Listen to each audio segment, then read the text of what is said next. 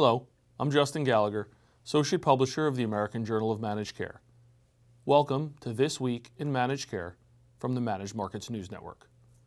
This week, the American Journal of Managed Care reported an exclusive, a high-profile effort to bring population health to half of New Jersey's hospitals was launched in September, several days before regulators had approved the network. Horizon Blue Cross Blue Shield of New Jersey said its September 10th announcement of the OMNIA Health Alliance only outlined its relationships with 6 health systems and did not require approval from the Department of Banking and Insurance. But press accounts of the plan listed the hospitals where consumers could receive discounts on copayments, and that network was not approved until September 15th. The leader of the state's Catholic hospitals, which were mostly left out of the alliance, has called on regulators to halt the OMNIA plan.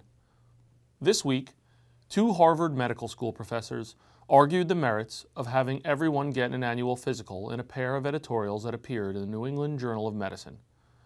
Dr. Ativ Maroda says annual physicals cost $10 billion a year, and they crowd out other more urgent healthcare needs. But Dr. Alan Garol argues that physicals should be improved rather than eliminated. Seeing the doctor in an unhurried visit helps build trust between the patient and the doctor, but this preventative care can be delivered in other ways and can be helped through the use of electronic records. Garol even argued for an end to reimbursement for annual physicals. Medicare Part D, which pays for prescription drugs for seniors, has been a huge success and an expensive one. That was the consensus of experts who weighed in on the program's successes and flaws at the annual Medicare Conference of America's Health Insurance Plans in Washington. A panel discussing the 10th anniversary of Medicare Part D had different views on whether the recent wave of high prices for new drugs would threaten the program's future. Dr. Ron Cohen of the Biotechnology Industry Organization said there are always patents expiring. But Dr. Steve Miller of Express Scripts said that prices went up 13% this year, and more increases are expected.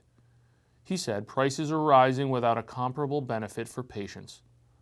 Lori Riley, Executive Vice President for Pharma, which represents the drug industry, said that value is in the eye of the beholder.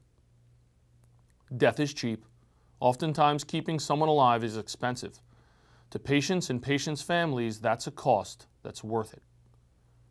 Recently, AJMC co-editor-in-chief Dr. Mark Fendrick discussed how the principles of value-based insurance design apply when deciding whether to cover high-cost specialty drugs. So the last is somewhat timely for our work in the American Journal of Managed Care is where does value-based insurance design fit in this very kind of high-profile, controversial discussion about high-cost, high-value specialty drugs, such as those that treat rheumatoid arthritis, cancer, and now hyperlipidemia. We don't set the prices of these things. We understand that that is an area of great controversy and consternation.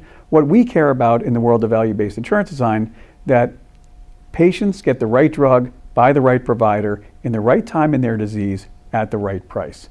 And while we strongly support many of our health plans that we work closely with to recommend strongly through financial and other incentives to get individuals to use first-line low-cost agents such as generic drugs, it's important for people to understand that in most common chronic diseases change over time and multiple therapies are often needed. So what we have put forth is an idea called Reward the Good Soldier, which is something like step edit with copay relief, which means that if you have a disease that has a first-line low-cost therapy and you take it as you should, but the outcome that the patient and the clinician wants doesn't happen, your blood pressure is not lowered, your blood sugar is not lowered, your joints don't feel better in rheumatoid arthritis, that you actually get a copay reduction on what is now considered very high price, often out of reach branded drugs to treat these conditions. So along the line of clinical nuance, we don't recommend first line of these high cost branded drugs for everyone. But at the same time, we want to make sure that when the clinical needs were to arise to need a high cost therapy, that the patient actually gets rewarded for doing the right thing and understanding that sometimes there's no option in the low cost drug category. Finally, the current issue of evidence-based oncology features a commentary from 2 officials with Livestrong, about the movement to provide fertility services to adolescent and young adults before cancer treatment begins. You can find the commentary on ajmc.com. For the Managed Markets News Network, I'm Justin Gallagher. Thanks for joining us.